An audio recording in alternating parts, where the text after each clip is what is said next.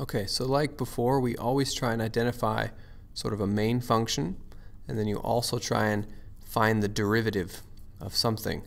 So in this case, I can see that I have ln, and then I also have the derivative of ln. So what I'm going to set is u is equal to ln. So in this case, there's not really an outside function, but you'll see what happens. So if we set u is equal to ln x, and then du over dx equals to 1 over x multiplied by dx all the time. Most people don't write this step here, but I think it helps you understand where sort of that dx notation is coming from. So du equals to 1 over x dx. And now I can substitute for everything.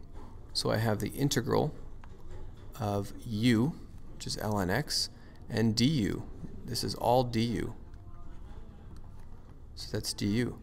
Well, the integral of u to the 1 power is equal to 1/2 u squared plus c. And that's 1/2 ln x squared plus c. Let's do a little check, because this isn't, when you're new at u substitution, this is sort of a hard example, I think. So let's just take the derivative. So we're going to check. So the derivative of this, you bring down the 2. So we have 2 over 2 ln x to the 1 times the derivative of the inside, which is 1 over x. And you can see this simplifies to ln x over x. And then we're done.